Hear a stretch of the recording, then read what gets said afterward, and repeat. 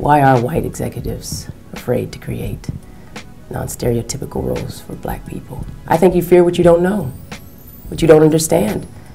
I think that African Americans have always been the dark other. I think it scares people. I don't try to just say it's racism, which, by the way, at its very root, it is racist. But I don't think these people realize that they are being racist.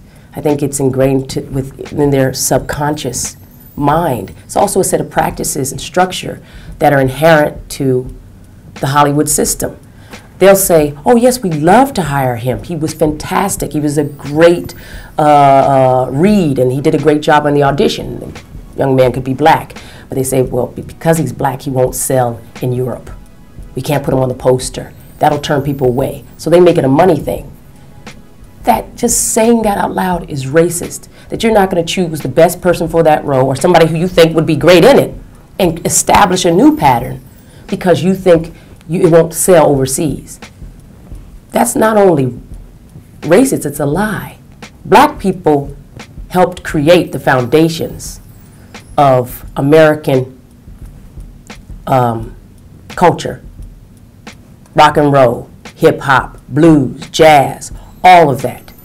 And to be denied that our image won't sell is in fact wrong. We rule music.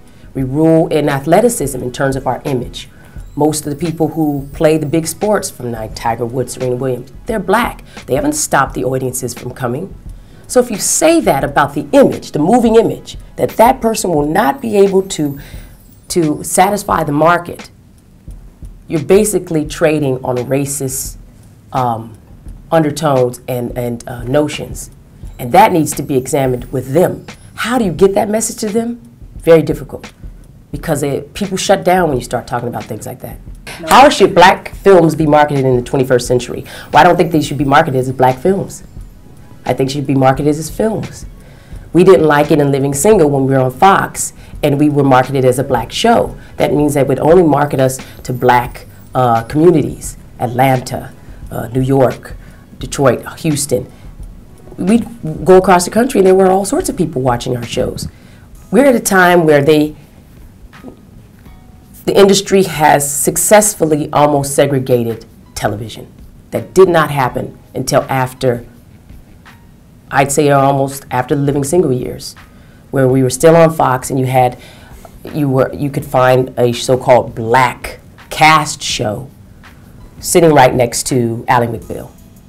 Now, in order to see those same cast, you go to black networks, with the exception of Kerry Washington, God bless her, and Megan Good, who got the opportunity to headline a show. There are very few times that you're not seeing a show that the black person or the person of color, let's leave it open like that, is the third or fourth lead. That's a problem. As long as they can say there are black shows, they can put them in a black context and they can discriminate and marginalize the show and its importance. And would you have called the Cosby Show a black show? Or did you just call it a great show? And there's a huge difference. Did you call Living Color a black show?